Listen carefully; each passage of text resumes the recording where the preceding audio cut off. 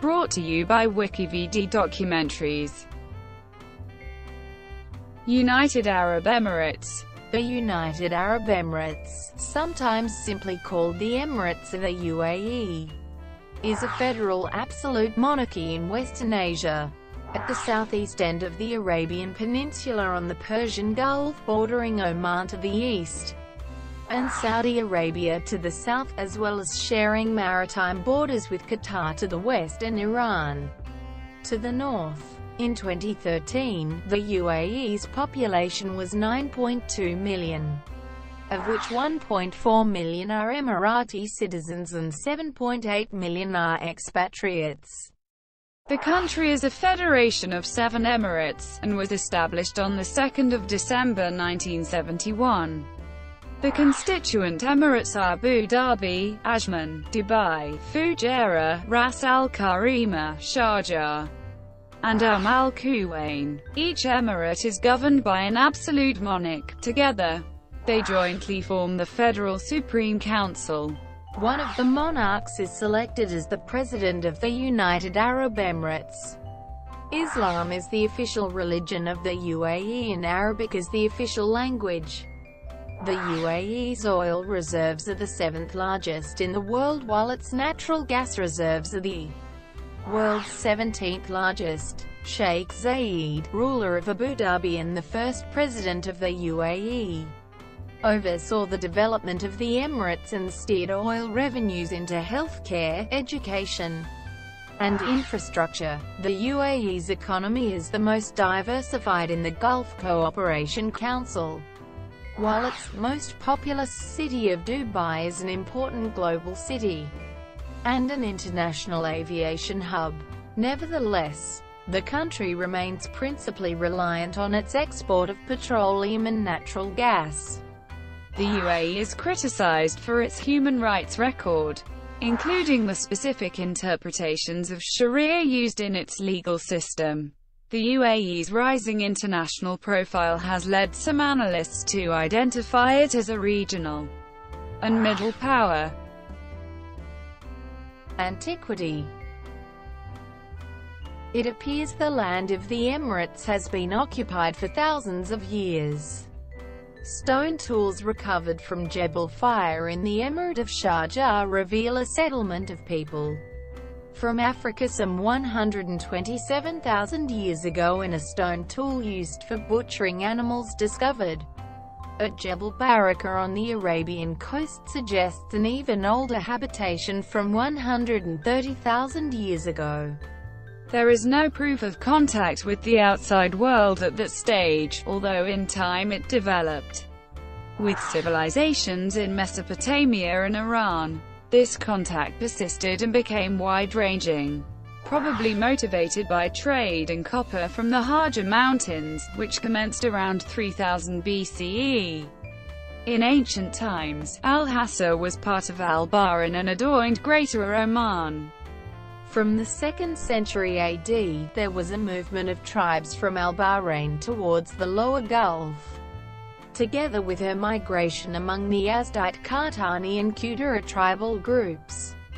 From southwest Arabia towards central Oman, Sassanid groups were present on the Batina coast. In 637, Julfa was an important port that was used as a staging post for the Islamic invasion of the Sasanian Empire.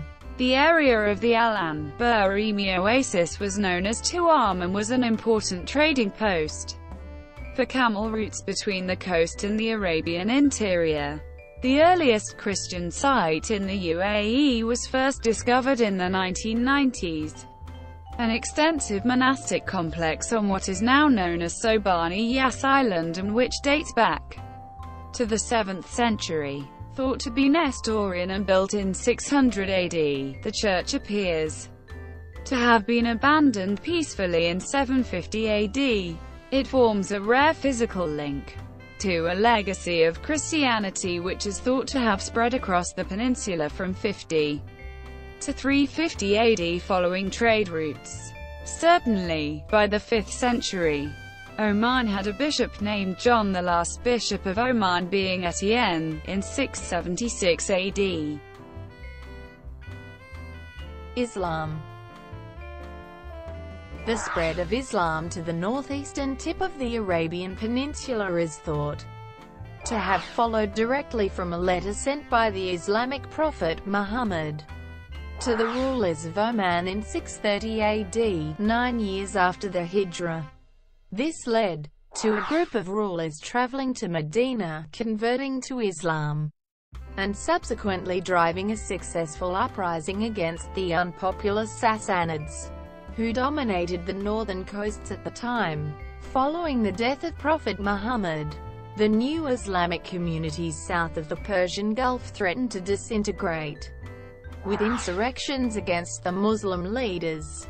The Caliph Abu Bakr sent an army from the capital Medina, which completed its reconquest of the territory with the bloody Battle of Dibba, in which 10,000 lives are thought to have been lost.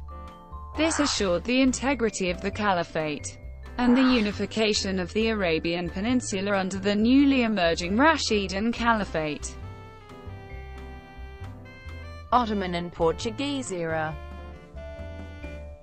The harsh desert environment led to the emergence of the versatile tribesmen, nomadic groups who subsisted due to a variety of economic activities, including animal husbandry, agriculture and hunting. The seasonal movements of these groups led not only to frequent clashes between groups but also to the establishment of seasonal and semi-seasonal settlements and centers. These formed tribal groupings whose names are still carried by modern Emiratis, including the Bani Yassin al-Bufala of Abu Dhabi, Al-An, Liwa and the Al-Bahrain coast, the Dawahir, Al-Wimir and Manazir of the interior, the Sharqiyin of the east coast and the Khawazm to the north. By the 16th century, ports in the Gulf and part of the population that today form the coastal Iraq, Kuwait and Saudi Arabia came under the direct influence of the Ottoman Empire. At the same time, the Portuguese, English, and Dutch colonial forces also appeared in the Gulf, with the entire northern coast remaining under Persian rule throughout. By the 17th century, the Bani Yas Confederation was the dominant force in most of the area now known as Abu Dhabi. The Portuguese maintained an influence over the coastal settlements, building forts in the wake of the bloody 16th century conquests of coastal communities by Albuquerque and the Portuguese commanders who followed him, particularly on the east coast at Muscat, Sohar and Corfacan. The southern coast of the Persian Gulf was known to the British as the Pirate Coast, as boats of the Al-Khaimah Federation based in the area harassed British-flagged shipping. From the 17th century into the 19th, British expeditions to protect the Indian trade from raiders at Ras al-Khaimah led to campaigns against that headquarters and other harbours along the coast in 1809 and subsequently 1819. The following year, Britain and a number of local rulers signed a treaty to combat piracy along the Persian Gulf coast, giving rise to the term Trucial States, which came to define the status of the coastal emirates.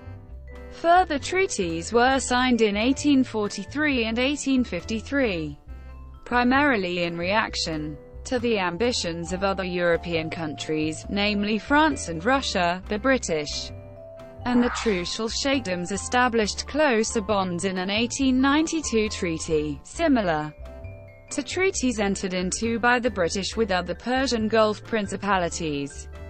The Sheikhs agreed not to dispose of any territory except to the British and not to enter into relationships with any foreign government other than the British without their consent. In return, the British promised to protect the Trucial coast from all aggression by sea and to help in case of land attack. This treaty, the exclusive agreement, was signed by the rulers of Abu Dhabi, Dubai, Sharjah, Ajman, Ras al-Khaimah and al-Quwain between 6 and 8 March 1892. It was subsequently ratified by the Viceroy of India and the British government in London. British maritime policing meant that pearling fleets could operate in relative security. However, the British prohibition of the slave trade meant an important source of income was lost to some sheikhs and merchants. The charge of piracy is disputed by modern Emirati historians, including the current ruler of Sharjah in his 1986 book The Myth of Arab Piracy in the Gulf. In 1869, the Qubbaysat tribe settled at Kar al-Udaid and tried to enlist the support of the Ottomans, whose flag was occasionally seen flying there.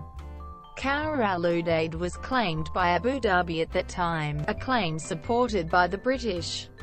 In 1906, the British political resident, Percy Cox, confirmed in writing to the ruler of Abu Dhabi, Zayed bin Khalifa Al Nahyan, that Kar al-Udaid belonged to his sheikhdom. Thank you for watching. Brought to you by WikiVD Documentaries. Please like and subscribe below.